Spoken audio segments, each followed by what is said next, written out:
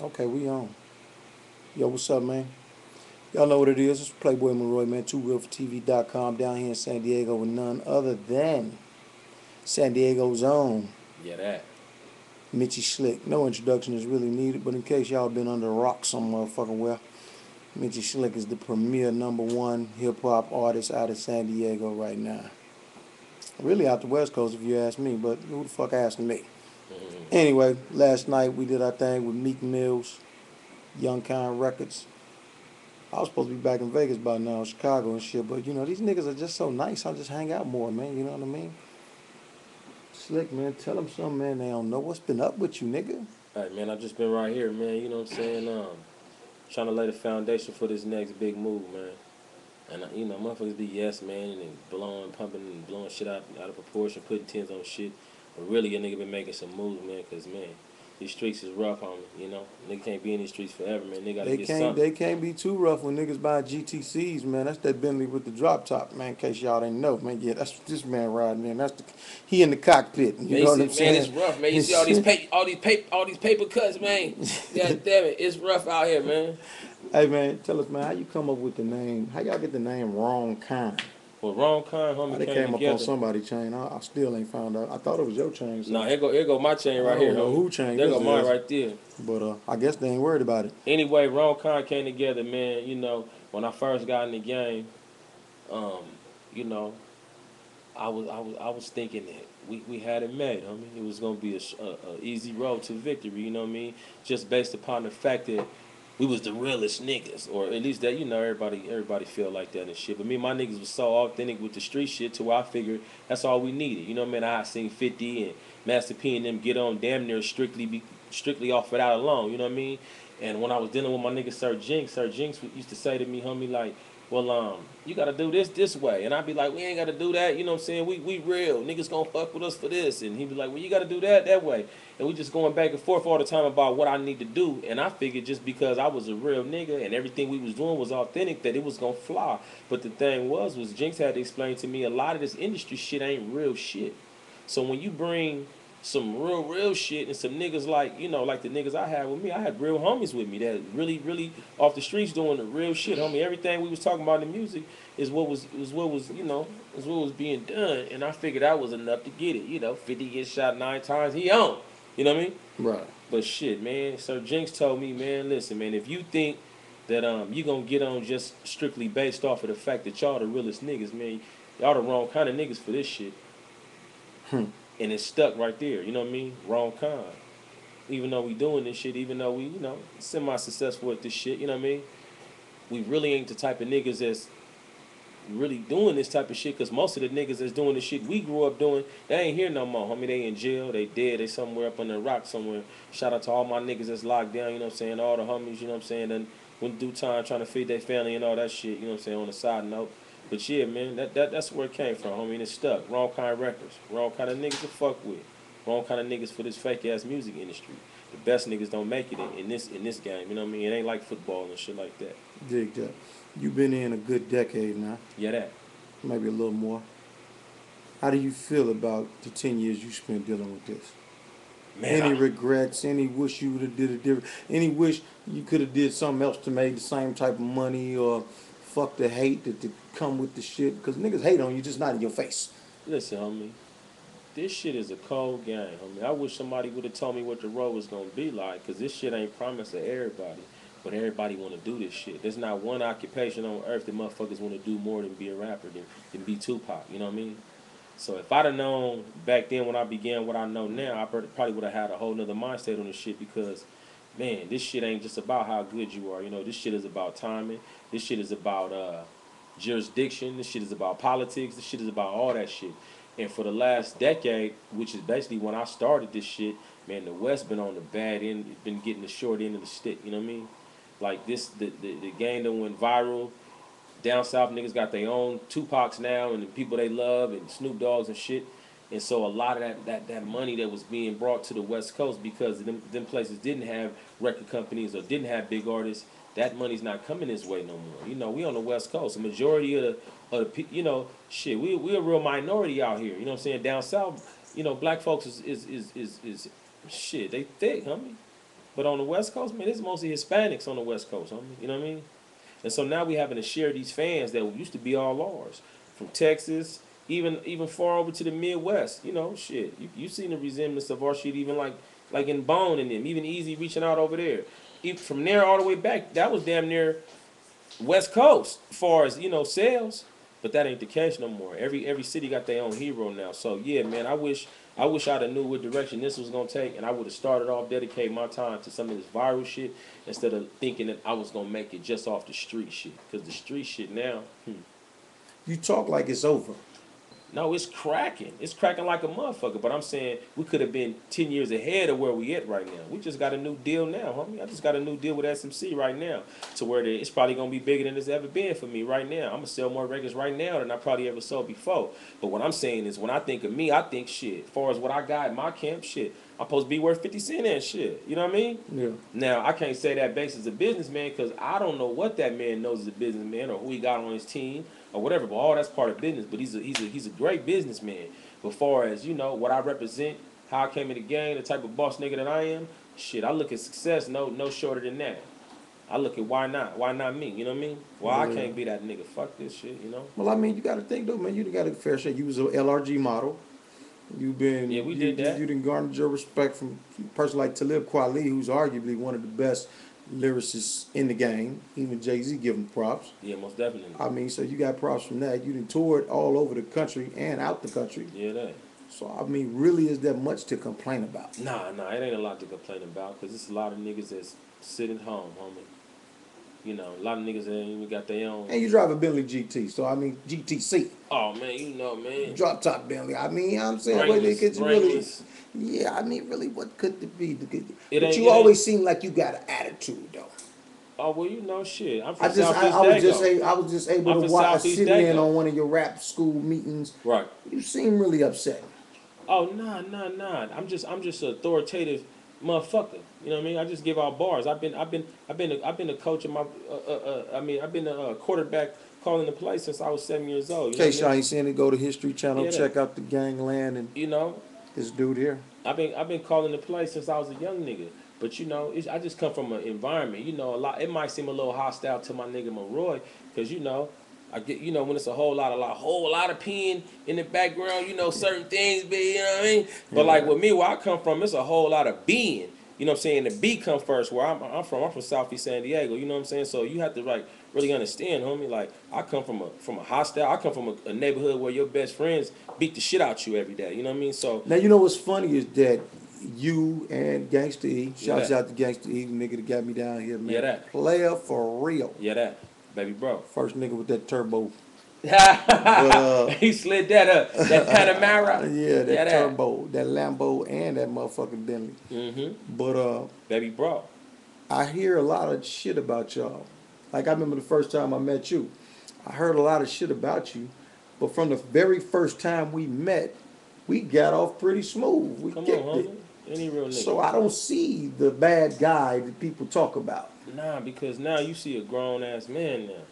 But if you'd have seen Slick when he was a young nigga around here, I'd have probably had a problem. Then you probably wouldn't. No, you wouldn't have had no problem. You know what I mean? Because you was a cool nigga. I try to be, but man. You a cool nigga. I get haters though, man. I don't know why they hate me. Come on, man, they gonna come. Why you think they hate me, I'm gonna tell you straight up. Why you fuck with me and the haters don't fuck with me? Because they want to be you, homie. It's a form of flattery, my nigga. When a nigga hating on you, that means he hates you and love you at the same time.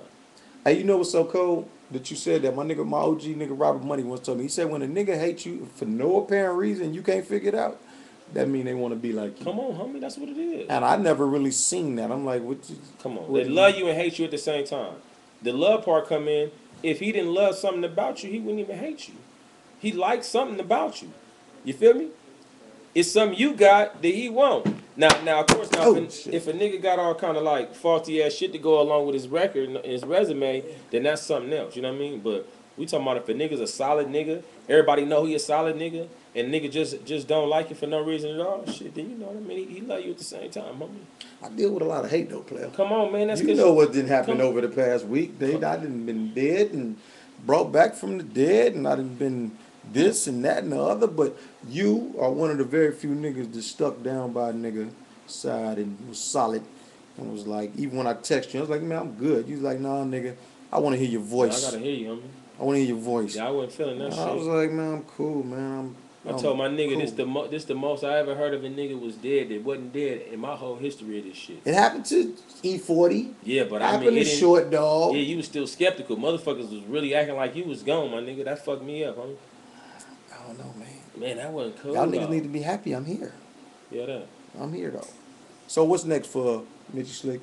Wrong kind, young kind. Tell me about this wrong kind niggas, man. Man, wrong. I like the little nigga, Oso Ocean. He's Also, nice. Ocean is the hardest little nigga out here, man. I got another nigga by the name of Skywalker, homie.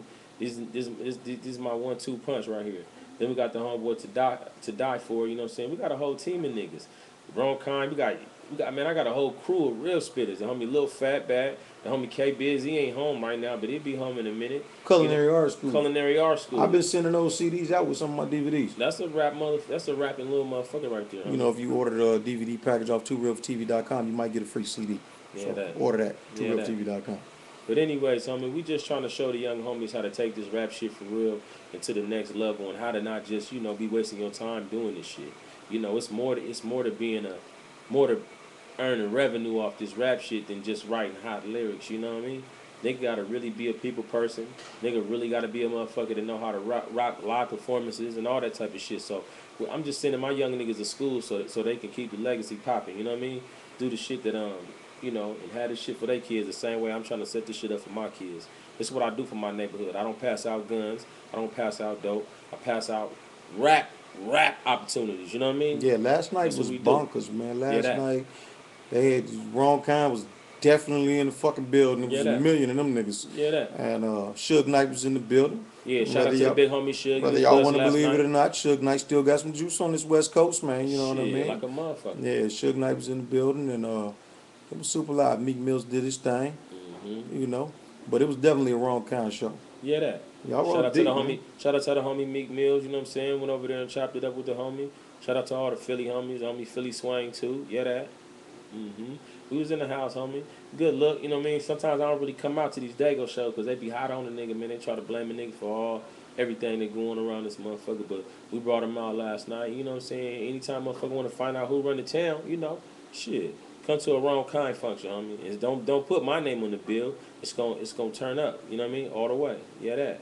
But we out here, homie. Glad to have a homie and shit last night. Glad to let him see what we do in the town. Let him know the real Dago. Let him see the real Dago. No disrespect to all the rest of the Dago niggas, but y'all know what the street code of Dago is, homie. So don't go around lying and acting like it's about whatever this is or that. No, y'all know that Southeast over there, that Southeast set the tone. You know what I mean? So respect that shit. All love the area of the neighborhood, every other city in Dago. The Southeast set the tone for urban lifestyle in Dago. You know what I mean? So I believe respect that. After seeing what I saw last night, Yeah, that. y'all catch that on my next DVD. Yeah, that. I definitely believe that because y'all move with a real big force. Yeah, that. And I've been to Dago a couple times with different people, and I've never seen motherfuckers move like that. I ain't gonna lie, I've been all over this country, and I've yet to see anybody move with that type of force. Yeah, that was only like half force though on everything I love. Yeah, that was only half force. That ain't the real gorilla team. That's just half force. But anyway, you know, it ain't all about that. We trying to shake hands, kiss babies, politic, homie. You know what I'm saying? Get some of these corporate shakes. And the Wrong Kind, man, they do stuff for the community, man. They got the Trayvon Martin march. They got 1,500 waters to give out to the people.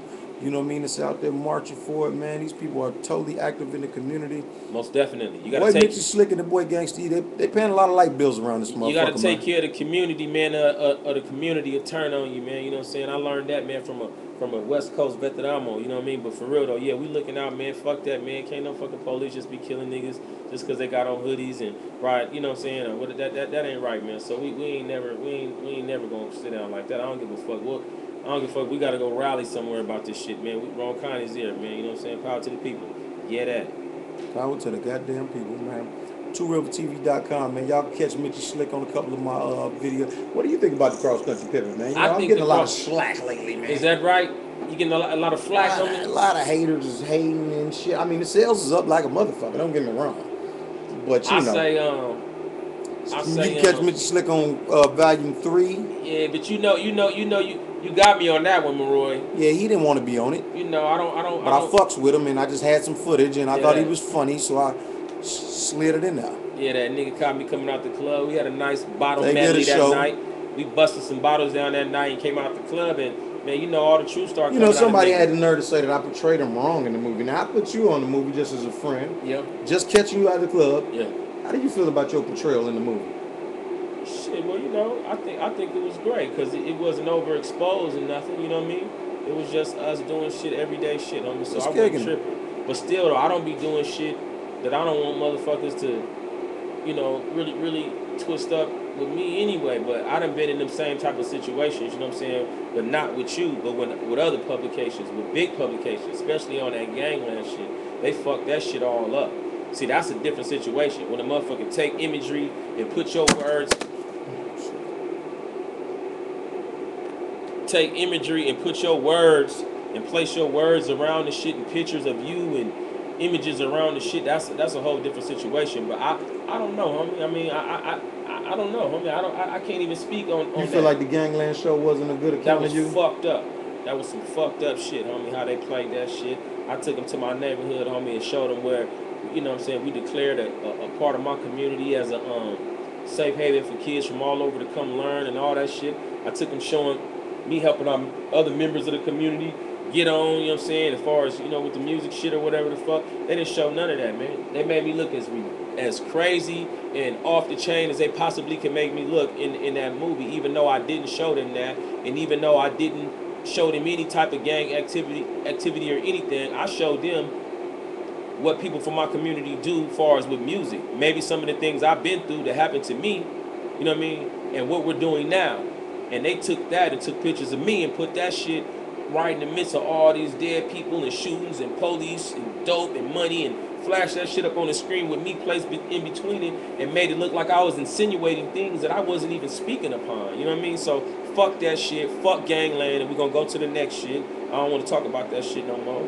And Real quick though, the name of the shit was Gangland, but yeah, but at the same time, the name of the shit gangland. There's plenty of motherfuckers that been on gangland, but didn't nobody say, okay, if you talk on here, we're gonna make you the king blood of your whole city and show that you a nigga and make you look like you the nigga shooting that nigga. Yeah, gangland could be what? Niggas go to school in gangland. Niggas from gangland go play for the pros and shit. And niggas in gangland do shit for the community, all that type of shit. You know what I mean? But they didn't show none of that shit. They didn't show the true me.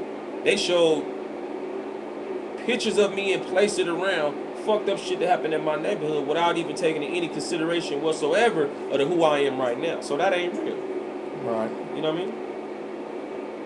I can dig that. If they would have took what I gave them and put it on Gangland, I wouldn't have had no problem with it. Because I was on there speaking for my niggas, G. I was on there talking about the injustices and how me and my niggas, how you may think, like, say, for instance, the police will see a young nigga taking off running when he see him.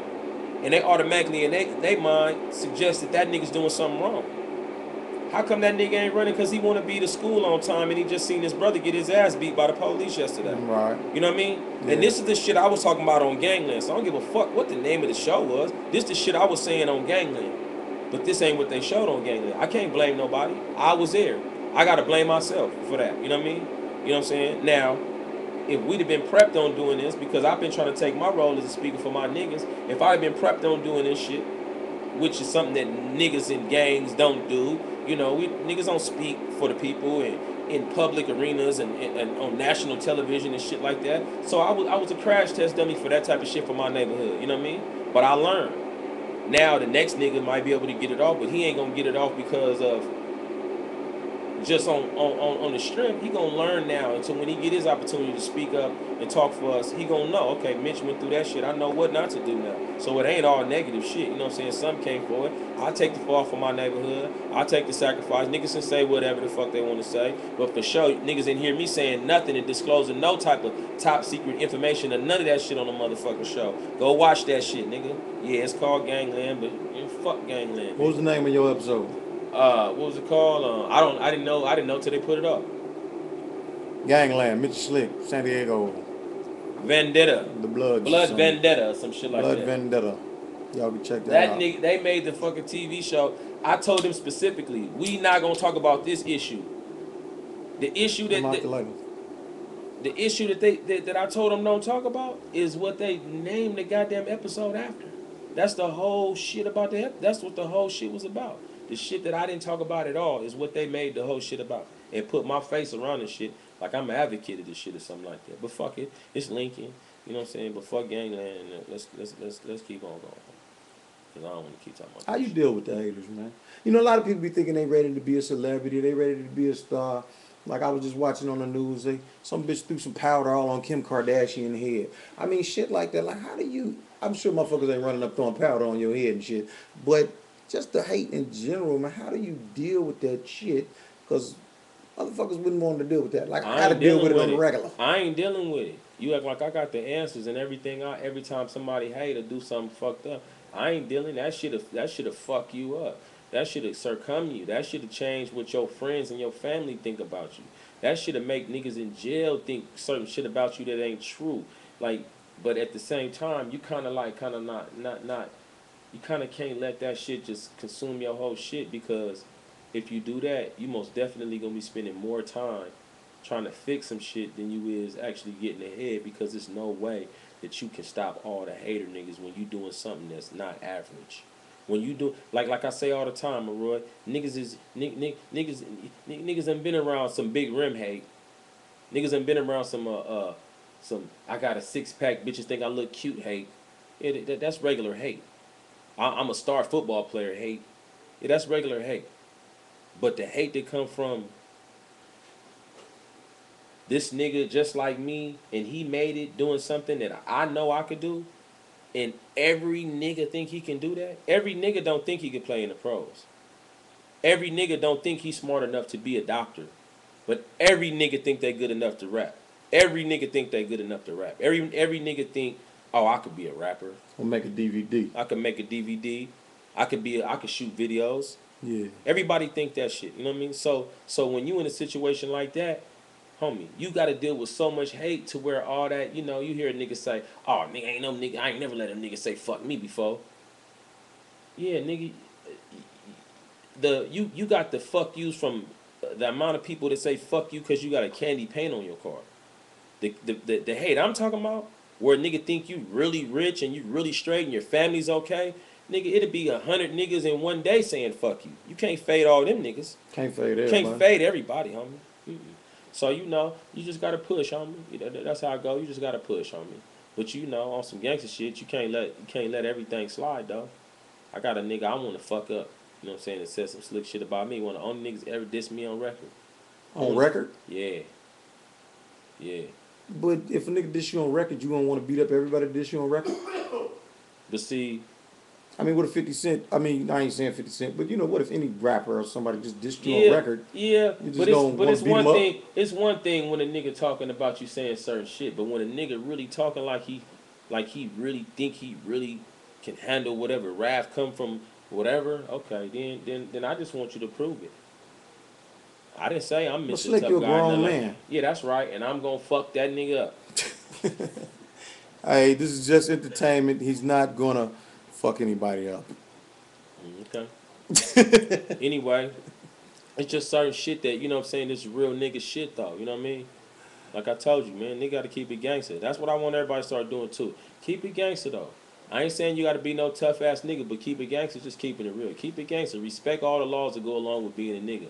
Like keep it gangster mean like okay, every nigga can go to jail. Every nigga can get in trouble and be behind them walls.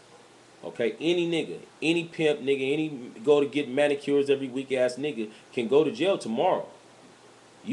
Just like I know, nigga, when you go to jail, nigga, you get behind them walls and it's all niggas, you know, every nigga gonna try to keep it gangster though, cause you gonna have to. And that's the realest nigga shit at that point. Keep it gangster though. Don't be doing no bitch shit. Don't be over here letting out none of them tendencies you got from your all female, you know, you know, household and shit.